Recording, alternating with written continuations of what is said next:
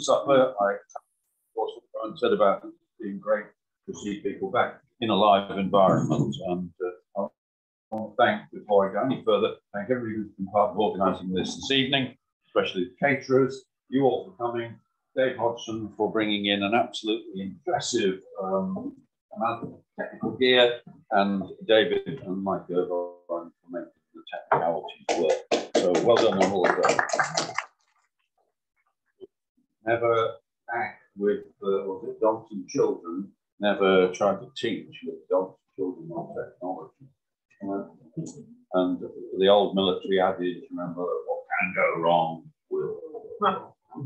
So I hope nothing much will go wrong here, although I see we've got some interesting little dialogue box. I think this meeting is being recorded. Wow, goodness me. Mr. Putin's on us already. Got it.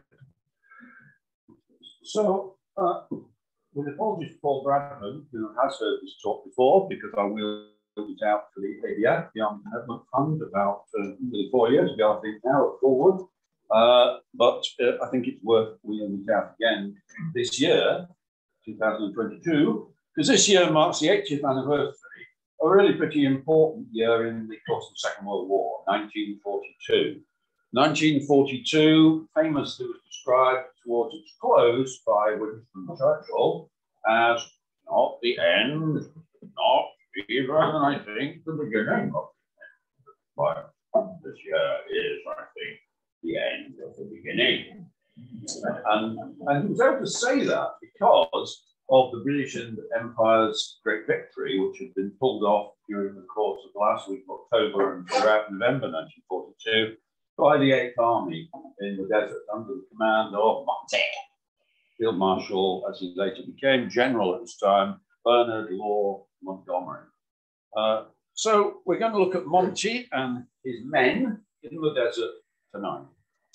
As I said when I spoke to the ADF in Forward on this very subject some years ago, I don't intend to say anything tonight about Monty in Northwest Europe. I think some of you may be interested in that and tempted to ask some questions, and if you're extremely nice to me and perhaps offer me a second pint, I might even accept a question or two about Northwest Europe. But it is in many ways a different subject. And there's a very good book about Monty in Northwest Europe, which I put on display in the book display. I hope you will have a look at some of those books, but please make sure that they stay for me to take home. And that book is John Buckley's Monty's Men. Now, John Buckley did his degree and his PhD here at the University of Lancaster. And he was supervised and directed, he's a good friend of mine, he was supervised and directed at Lancaster by another very good friend of mine, John Gooch.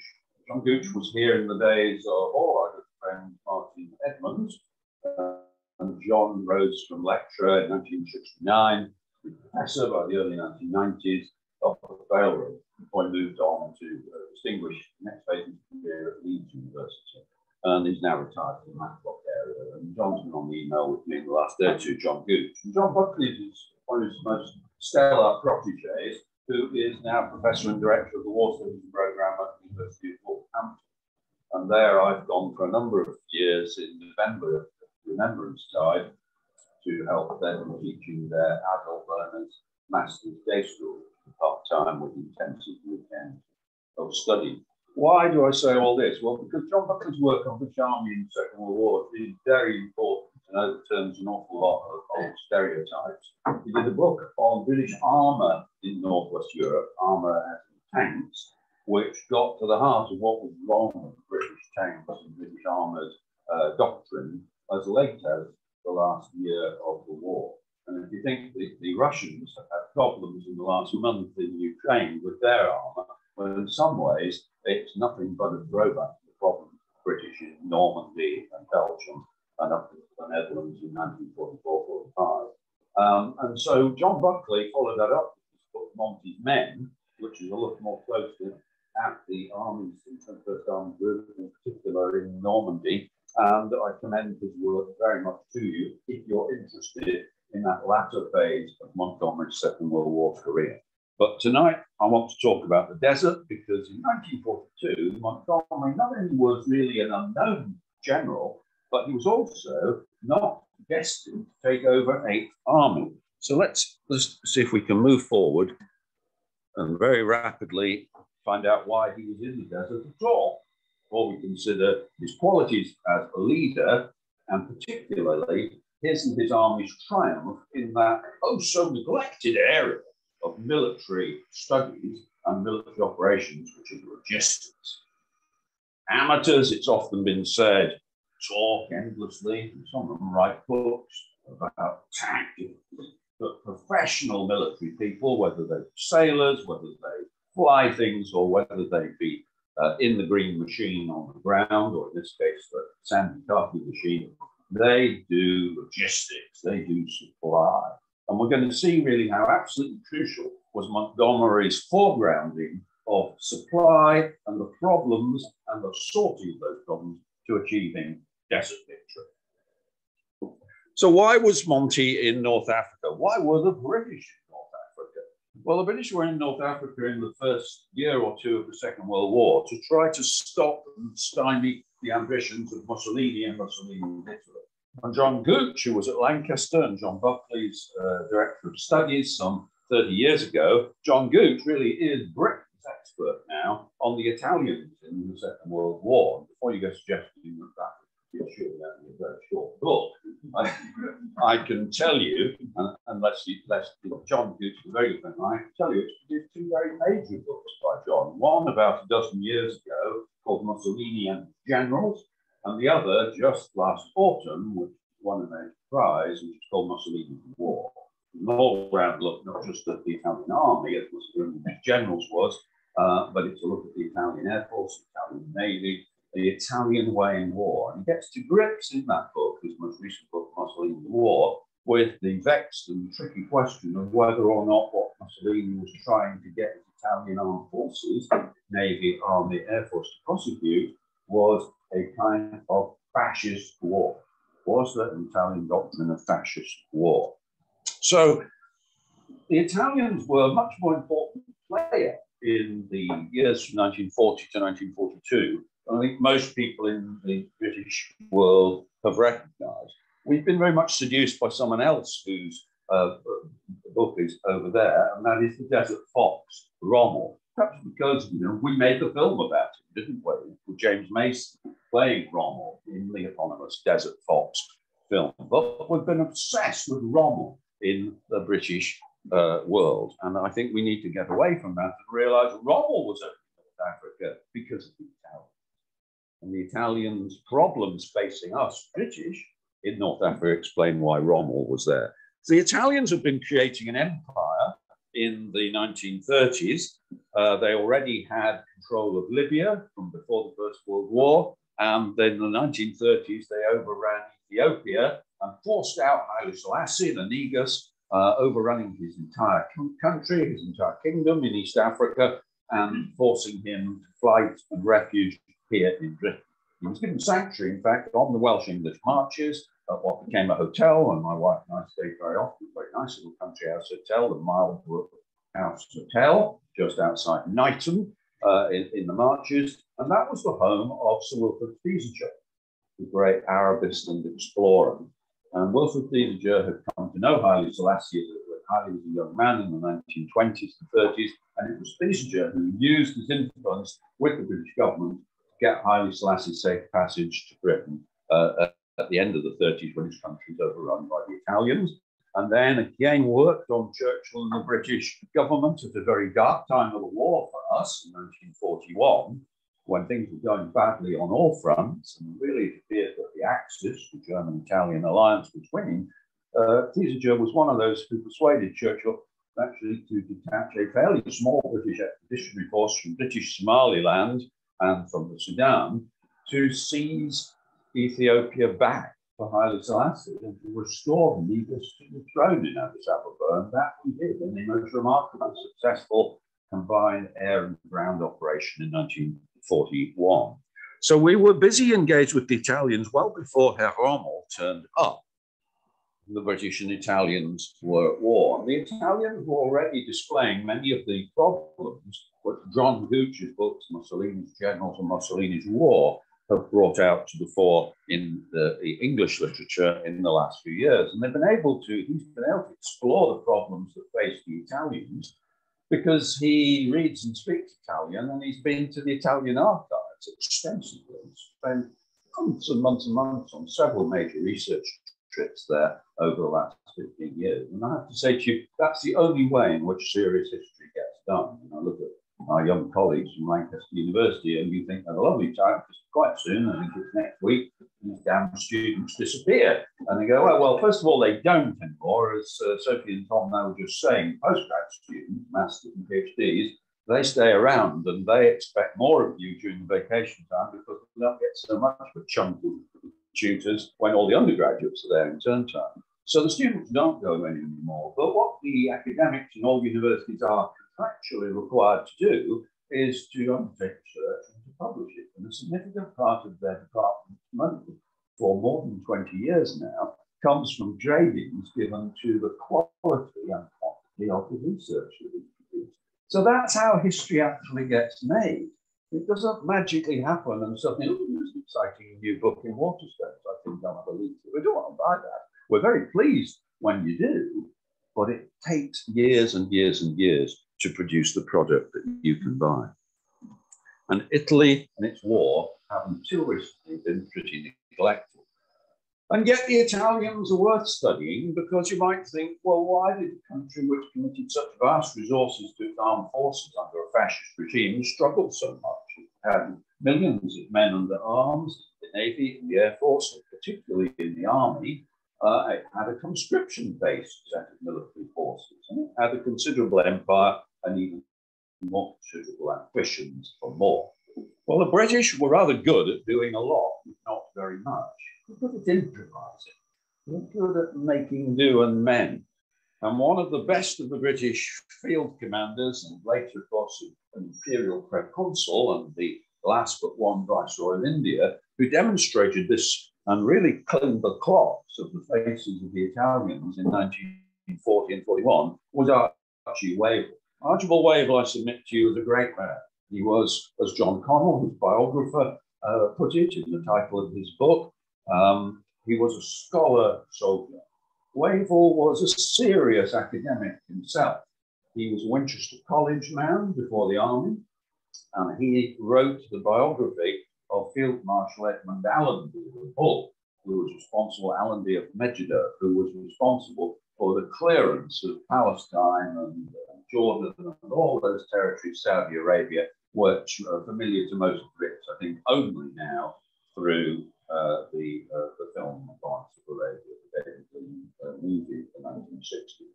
Well, Allenby was the man who really orchestrated that campaign. And if he interested, because of Britain's empire, in studying campaigning in vast desert open spaces, Wavell became the biographer of Allenby. And Wavell then had the opportunity with a force, the Western Desert Force, as it was called, not yet the 8th Army, it was only about 1 corps strong, about 3 divisions, with the Western Desert Force in 1940-41.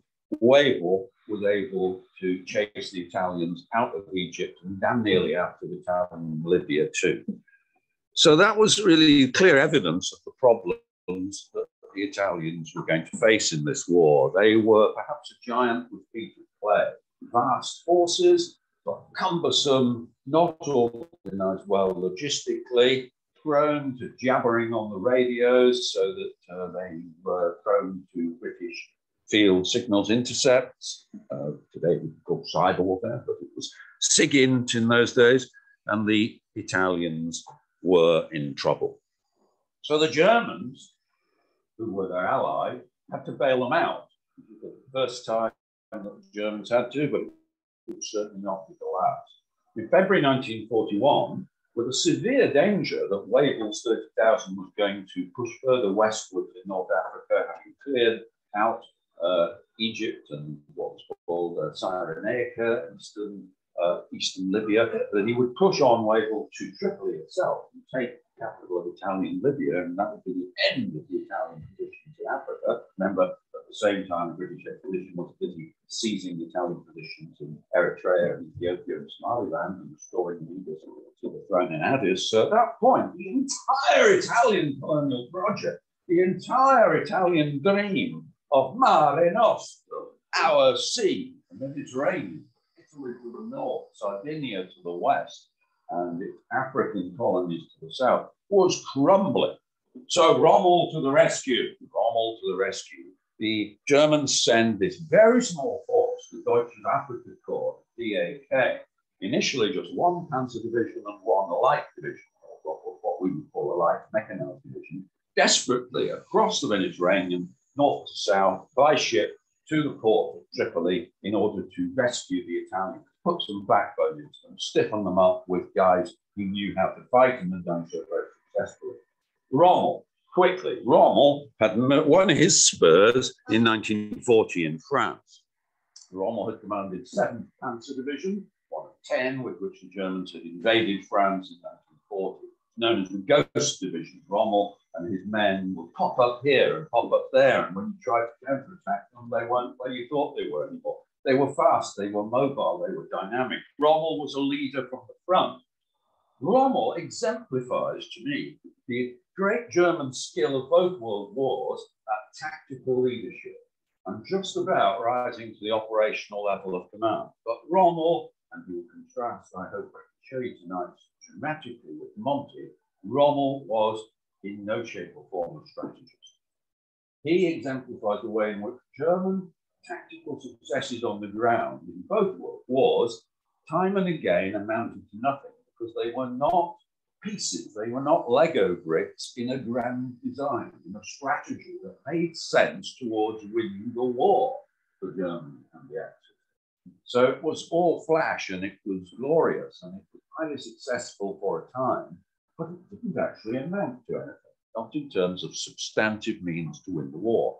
Some of the flash successes were very dramatic and very unsettling for the British. In April 1941, only 2 months after the lead elements of his Panzer Division and his light division landed at Tripoli, Rommel's advanced wrecking forces surprised and captured the 2 most senior British field commanders of the Western Desert Force, Richard O'Connor, the tactical architect of Wavell's 30,000 campaign against the Italians in the autumn of 1940, and Philip Neame, a VC holder from the First World War, and a tremendous slaughterer of big game in India in the interwar years. Well, it was a very boring time to be an officer, unless you had a 12-bore and some wallers to take you on the howdahs, on the elephants. I do commend to you, I don't know where you find it up in my library around here, I do commend you Philip Neame's remarkable memoir written in Italy in captivity, because they were both captured and sent to Italy in 1841. Philip Neame's remarkable memoir, Playing with Strife. I don't know about playing, but it's something, it would certainly send shudders through David Attenborough. And it's richly illustrated with black and white photographs of this book in the middle part of it, between the First World War and the short account of Neame's campaign in the desert capture, richly illustrated with the damage he did to the four-legged wildlife of the Indian subcontinent. Very much a man of his time. And these 2 generals were captured in Rommel's very first advance across the Western Desert in the spring of 1941. So they swung across, I hope you can see, across the bulge around Benghazi, sort of areas, the Gulf of Sirte, where we became very familiar with them, I suppose, 11 years ago, during the Arab Spring. But here's Rommel. You can kind of see a very charismatic man, young for a general, 51 years old, really sexy, movie star. You know, he was the business. He had the motorbike sunglasses, was to ride around on a motorbike. He wasn't Stephen Queen, he was James Mason, just get your films right. So yeah, he didn't go trying to leap over any barbed wire. It's cool about it. He had a small, unique command staff around him. Fritz Bayerlein, his chief of staff, very talented officer indeed, who again has left very interesting memoirs translated into English. General Kruppel, and these people with his staff car and small command team ensured that Rommel could keep moving and Rommel could lead from the front. Rommel wasn't hidebound by fixed static telephone lines or some country house mansion in the rear in the way that traditional 20th century warfare had demanded. So Rommel, with his ghost division tactics in 1940, replayed the game again in the desert in 1941 and gave the British a tremendous runaround and re-energized the Italians, not all of whose forces were poor by any means. The Italians had some very fine tanks and mechanized divisions, the Trieste division, the Ariete armored division, better in slog matches against British tanks, I have to say, than were the German tanks of the Panzer Corps. So the British were in big trouble and had to regroup, and they had to replace those lost officers, and they turned to a man from the Indian Army, another great man, I think, Claude Auchinleck. Claude Auchinleck took over as commander in the Western Desert in the summer of 1941.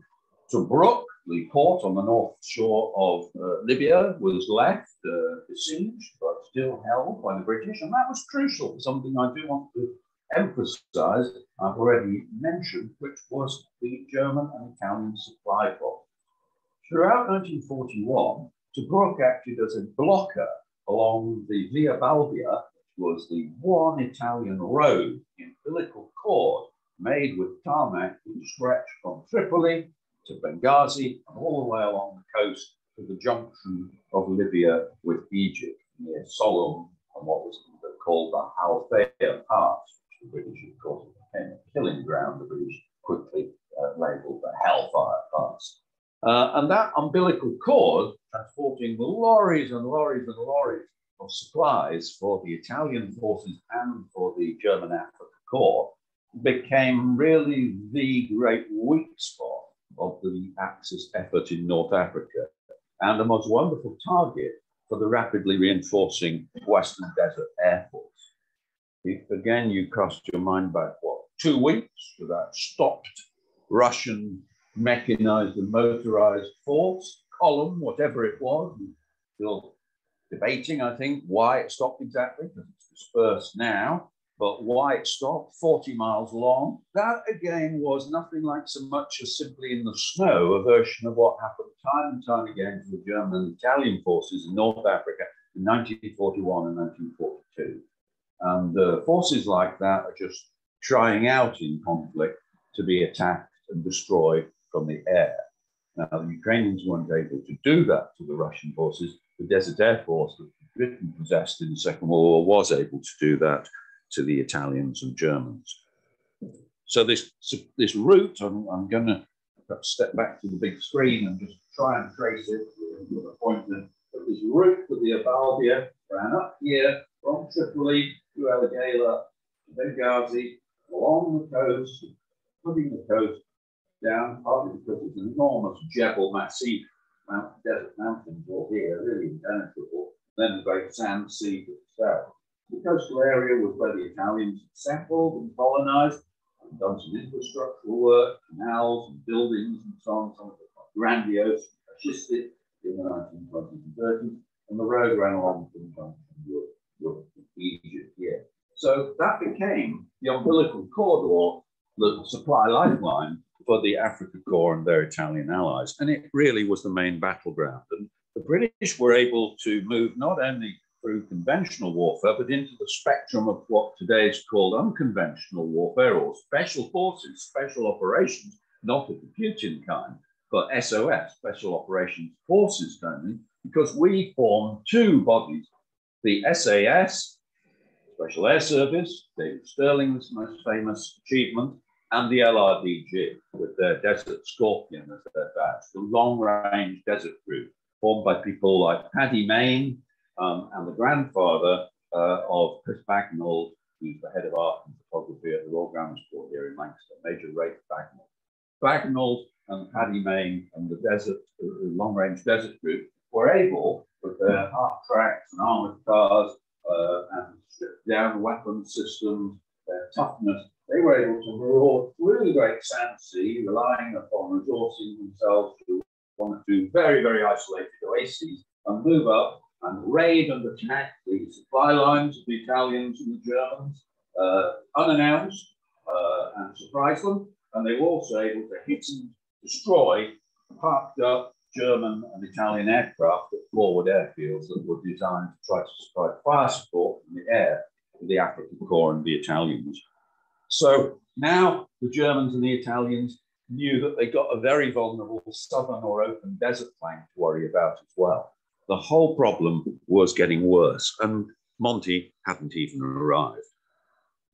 Rommel's trying, if you like, to push a boulder up a sand dune at this time. Any of you ever seen the famous 1958 movie, the most famous beer in film, Ice Cold in Alex? Yes, of course you have, with John Mills and Anthony Quayle and Sylvia Sims. And that film shows you again and again the difficulties of moving off the road in the North African desert in World War II. They're trying to move that ambulance across the Great Sand Sea. Well, you try to do anything like that without being properly prepared for it, and you're in deep, deep trouble. So Rommel counterattacked again in 1942. The Battle of the North African desert had a kind of seesaw quality to it. He attacked again in 1942, having been reinforced by Hitler with a 2nd Panzer Division.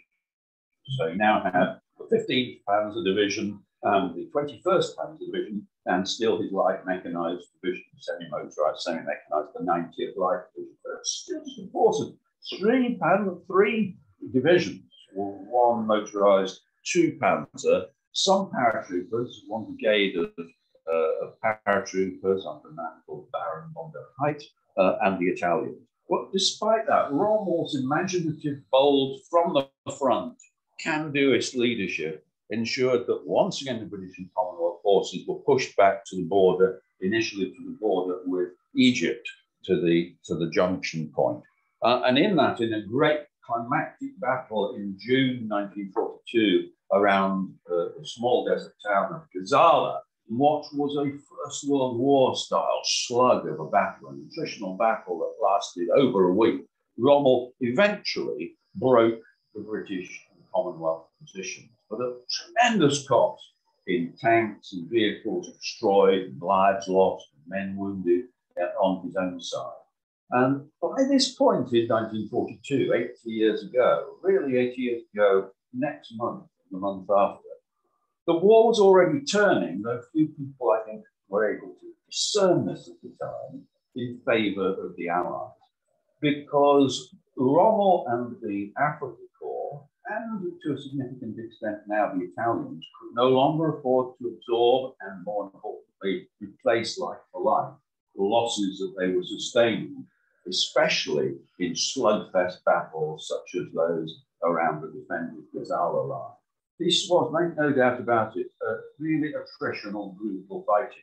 The British had had time in March and April and into early May 1942 to dig what were called battle boxes, make huge sand berms with bulldozers, lay minefields with killing zone corridors between them, which only the British knew the location in the desert, and position their infantry units and anti-tank guns in mutually supporting, interlocking giant, mile square battle boxes on what became known as the Gazala line.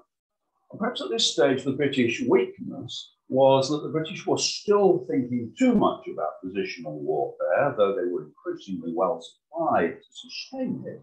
But the British weakness was also that their tanks, which were designed to counterattack when the Germans had exhausted themselves fighting these defending boxes, the British tanks were still of very poor quality, and they were not always terribly well read. And there are some very serious issues coming out in this middle period of the Desert War, which would still be challenging the British Army in Normandy and beyond into Holland and Belgium in 1944. And that is what John Buckley has written about in his books on armour in Normandy and his Monty's Men.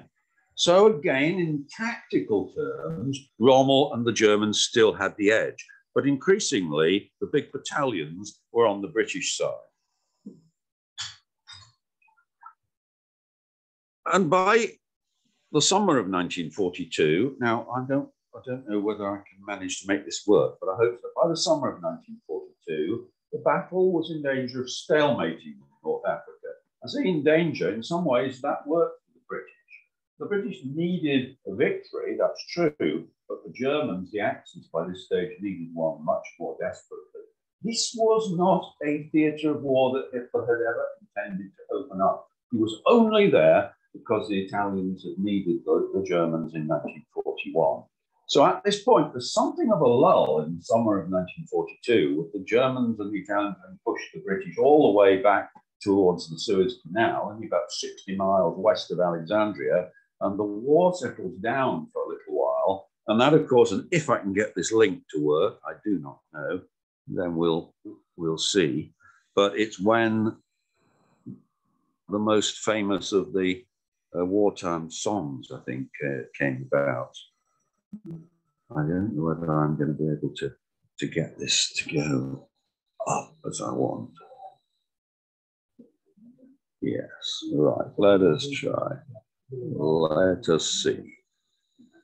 It's not looking terribly promising. It worked on my computer at home. I think we'll just have to go back and go from the current slide. Anyway. Oh, I could. Well, yes, we could. We need a female voice, of course, somebody with a husky kind of sort of tone. Of course, this was not famously a song, Lady Marlene. The point is that it was in this stalemate adopted by both sides. It was a German song. It had first been recorded in 1939. It had been written in 1937. It was made famous by being played over German forces wireless. Nobody referred to radio in those days, of course. But it was played in German forces wireless during this stalemate in the desert and sung by Lyle Anderson. It was later perhaps made more famous by Marlene Dietrich, but Lyle Anderson was the originator. And British song craftsmen soon turned the words into English as well. Both sides ended up liking this. And you know the tune very well. You can probably hear it in your heads. And it was extremely popular. And it's a song for a girl, inevitably it's about a prostitute outside the barracks, outside underneath the lamplight by the barrack gate, and the poor longing young soldier, of course, is waiting for Lily to come along for an assignation with him each evening. Of course, I think she's got various other beaux who are pursuing her. Both the sets of extremely isolated, far from home, sweltering in the heat soldiers sort of conjured up their own mental images of Lily Marlene. So this is a bit. Yes, I think she's probably coining it by this time. Selling well to both sides, at least the song. And in this lull, with the soldiers listening through the crackly wireless sets and sweltering well over 100 Fahrenheit heat, loading the guns, moving forward supplies, trying to keep the sand out of all the vehicles, change the filters for the engines and so forth, along comes Monty. Because the British have got somebody, of course, at the very top of their war effort, just as the Germans have Adolf Hitler, the British have got Winston Churchill, who is also a very impatient man. And Churchill wants results. And Churchill is extremely intolerant throughout the war of all generals and indeed admirals who don't bring him results. Churchill's an instant gratification kind of a guy, isn't he? And he wants to know what people are doing. Why aren't they getting on with it? So he wants a general who will get on with it. He thinks Rommel is great, but we need a British answer to Rommel. And the man he picks on is a little bit unlikely. It's Monty. Well, Monty had not commanded in the field since he was in charge of the 3rd Infantry Division, one of the 10 divisions that made up the British Expeditionary Force in France before Dunkirk. Since then, he has been in charge of various parts of the Home Army Command, defending the British Isles in 1940-41. But he was a major general, and he was suddenly promoted to be Field Army Commander of the 8th Army, the Western Desert Force, that morphed into during 1941 under Wavell, and then in 42 under Orton. Monty's now put in charge. And Monty and Rommel are the kind of yin and yang of the Second World War, the Desert War. They're two sides of the same coin in many ways, though in crucial respects, and that is logistics and strategy, they're not at all cut from the same cloth. We've just lost David. Battery might have gone. Well, I will carry on, and you'll have to. It is a Russian cyber attack. But we've got Monty. They've only got Vlad the Invader. There's the end of the battery there. Or power. Yes, we have the technology. So I'll talk about Monty for a minute. Monty was a very distinguished Royal Warwick officer in the First World War. He badly wounded several times on the Western Front. He ended up commanding the battalion of the Royal Warwick in the war years. He was a very complex, conflicted individual, absolutely sure of himself, very small, very wiry, very short. Sadly lost his wife to illness in 1937, and was a man of real OCD obsession. He was an obsessive compulsive kind of a man. He was obsessive about the appearance of his troops, and he was obsessive in a way that officers were not at that time, about the health of his troops. This had come out in France in 1940 and was to the fore again in North Africa. Monty was going to make damn sure they didn't consort with any Lily Marlenas, let alone any of the ladies of the night. Thank you very much, David. Let alone any of the ladies of the night in Cairo on leave behind the lines in the Delta. He was obsessed with sexually transmitted diseases, BD among the men, and good hygiene and health. And he personally gave lectures to the men and the officers about it. But that is not all that Monty did. Monty gave lectures and briefings to all his officers down to the rank of lieutenant colonels, commanding all the battalions and everybody up from them to the army command. So all the brigadiers, all the divisional major generals, and his three corps commanders, Lumsden, Lees, and Horrocks, in the run-up to the Battle of Second Alamein that was launched on 23rd October 1942. And that was wholly new, that an officer should understand in the British Army that the way to get people playing as an orchestra to the same tunes as you had conceived as the composer and conductor-in-chief of the piece, that was new. That was not the traditional top-down, remote control British way of running military campaigns. And that was really where Monty's leadership came to the fore. Yes, he was quirky. He had all these strange obsessions, and he was prickly, and he was offensive, especially to politicians, and about officers, senior generals, whom he could praise. He would not be backward in telling Alan Brooke, Chief of the Imperial General Staff, Churchill's senior military advisor during the war, or Churchill himself, that they're good. Get rid of him. Yes, I have no confidence in him. Yeah, send him to India. He said, you could send him to India, but the Japanese are knocking at the doors in India. So he might be sent to command some kind of training base up in the Scottish Highlands, or to the British West Indies, or somewhere out of the way. Monty was ruthless, Monty was offensive, Monty was dynamic, and Monty was motivational. And that was all very new. So he had a very distinguished First World War, a distinguished campaign in 1940, and he had a very distinguished Second Battle of Alamein. But, you know, he knew how to pick subordinates with great skill and care. And once he was persuaded that you were his man and that you got it, you understood not only his scheme, his plan, because he explained it to officers down to lieutenant colonel level, once he was persuaded you had got it, even more importantly, that you would execute the plan, and with discretion, but within the plan, something close to present-day mission command, he backed them to a hill. And he would go to battle against Brooke, or more pertinently against Churchill on behalf of his senior commanders who he trusted. And that, of course, worked two ways. Senior officers knew Monty wouldn't hang them out to dry. Once you were one of, to quote my talk's title, Monty's Men, whether you were a private squadron in the desert or you were a lieutenant general commanding one of the three corps, 10th Corps, 13th Corps, 30th Corps, you knew Monty had, in today's vernacular, got your back. He wouldn't stab you in the back, he got your back. And that was hugely, as many of you served, gentlemen, you and ladies, you know, that's hugely important to making any organization function properly, especially under all the stresses and duress of a very difficult campaign like this. And so Monty was really a winner in that regard. I don't know why we've got this awkward low system resources affecting us in the middle. This must be another sort of form of cyber attack, I think, here. Don't know how to get rid. Anyone know how I might get rid of that without losing the slide? A little cross. We've all got crosses to bear. Whether I can find one. Like me. Try it with the mousey gadget, shall we? That's it. Yeah. Why on earth? Thank you, David. Fantastic. Thank you. Why Mr. Gates would think we need that interruption? I don't know. Maybe Gates works for Putin.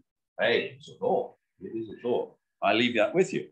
So I want to emphasize the quality of the four commanders. Lee's, Horrocks. Some of you, I dare say, certainly my vintage, you'll all remember all our yesterdays on Sunday afternoon. Wonderful program with Brian Inglis, 25 years to the week, each weekend from the Second World War. So we had 1942 and 1967. Monty actually went back to the battlefield in 1967, guest Sunday Times. He went in full field marshal's uniform, by the way. And he was a bit mass-dated then. And he didn't really look at all different. And I managed to get a great photograph for him in the Sunday Times colour magazine, which I've still got. Great photograph of him standing there in uniform. I was looking at it with his cap on, the red band, and looking at the rusting, burnt out hull of one of the German tanks in August 1967. Whether or not some Ukrainian general will be taken in 30 years' time to see the rusting hull of some Russian tank remains to be seen. I shan't see that, but one or two of you youngsters may. So these corps commanders, Horrocks, who became a TV star, a tremendous man. Lees went on to command 8th Army after Montgomery, 8th Army in Italy, again, a tremendous general. And Lumsden, 10th Corps commander, an artilleryman by trade to start with, and then an armoured specialist. He had most of the 8th Army's tanks, and he was the 10th Corps commander. So now look, whoa, what's going on here? This is where I ask you a question. Right, who wants to tell me about this? Why have we suddenly got a picture of the USS New Mexico, the super dreadnought class battleship, completed in 1918 and scrapped eventually in 1948 in the United States? And who is the gentleman on the right? Anyone want to take a shot at that? No, I agree. Sorry, it's on my way. If I tell you it's Admiral Sir Bruce Fraser, Lord Fraser of North Cape, who on Boxing Day 1943, commanding the Home Fleet, sank the Scharnhorst off North Cape, Norway, and Baron Fraser of North Cape, removed Germany's last viable capital ship. So that's Fraser. At this point, Fraser is in command of Britain's newly reconstituted Far Eastern Fleet. And the day here is what, 9 years later, my birthday. It's the 6th of January 1945. And that is the New Mexico. And that is being struck by kamikaze off the Philippines. And on the bridge of the New Mexico, very impressive structure high up there, on the bridge of New Mexico, was the admiral, captain, and staff, and the visiting ships. The new commander of our Far East Fleet, Admiral Bruce Fraser, and General Sir Herbert Lumsden, yes, the 10th Corps commander at Almain in 1942. And the kamikaze hit the port side of the bridge, killed 29 sailors, the New Mexico's captain, and Herbert Lumsden. Herbert did not touch. He was just across the bridge wing, so he was, what, 78 feet away, that's all, on the starboard side of the bridge wing. Did not touch Bruce Fraser. And Lumsden thereby became the most senior officer of any service killed in the Second World War. 6th of January 1945, kamikaze attack on the US battleship New Mexico, where he was visiting before the landings on the Philippines. So I think it's very pointed, therefore, to speak to this, that even the generals in the Second World War perhaps especially in the Second World War, not chateau-bound as in the First World War, ran very considerable dangers. Horrocks was wounded not only several times commanding Italian and Middlesex regiments in the First World War, but he was also wounded very badly in North Africa and in Italy in the Second World War. So these guys were every bit as much as the German generals like Rommel. These were really front commanders. And so if amateurs talk about tactics, professionals talk about logistics, and British leadership, I think, has easily been underestimated. I hope you can be good for thought about how much better it has become by 1942 than it was. And I think it deserves to be recalibrated, and so does the British military's logistics effort. This is really where we won the Second World War. We took logistics seriously and professionally in a way that the Axis forces, all three Axis powers, Japan and Italy as much as Germany, did not. They did not take that mantra that professionalism in logistics is, as General Sir Julian Thompson, here at the Falklands Commando Brigade, his book over there, puts brilliantly, logistics is the lifeblood of war. If you have not got the right caliber of ammunition in the right quantities with the right weapon systems at the time you need it, you might as well not have the weapon system. If you have not got the fuel of the right type for the vehicle in the right place and the quantities at the point that the fuel, that the weapon system, the armored commanders needed, you might as well not have the tanks. Rommel's tanks of the Panzerdivisions were down to 5 kilometers of mobility on their fuel on the Alamein line by the beginning of October 1942. So badly interdicted had been that Via Balbia umbilical cord of supply trucks supposedly bringing forward fuel all the way 1,200 miles from Tripoli along the coast of Cyrenaica into Egypt and all the way up to the Alamein line, all the while being harassed and interdicted by the Desert Air Force. And what has never been properly understood by most students of the Second World War in North Africa is, of course, that the vehicles convoying forward for Rommel and the Italians, all that fuel, were themselves using up more fuel than they carried. So I offer a little hint and an encouragement to you to come and hear Brian's lecture on the Balkan operation to Stanley, because this is finally where you begin to understand how important is long-range logistics. You have to be able to use fuel, and you have to be able to use fuel that refuel it. And that's true of those Vulcans and Victors heading for Stanley 40 years ago, and it's absolutely true that the Germans and the Italians couldn't do it in the desert 80 years ago. So the Allies got the logistics right, and that was the result of Monty's great success, and then led to his campaigns that swept Rommel right out of Africa. And between them, Montgomery from the east, and after November 1942, Kenneth Anderson with Operation Torch, the landings in French North Africa, from the west in Algeria and Tunisia, crunched the Germans between unstoppable forces from left and right. The pincers closed on Panzer Army Africa. By April 1943, the last remnants around Tunis and Bizerta had to surrender. Monty did indeed, as he had promised Churchill, Rommel right out of Africa. And he it was who enabled Churchill to say famously in the House of Commons that we had brought about a great victory in the desert, thanks to Monty's efforts. And you remember Churchill said, always playing a little fast and loose with the truth, but nonetheless, there was truth in it, that before Alamein, we never knew a victory. After Alamein, we knew it. If you don't want to take questions, if you have any, thank you for that.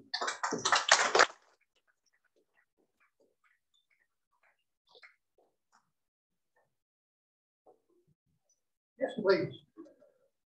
2 questions.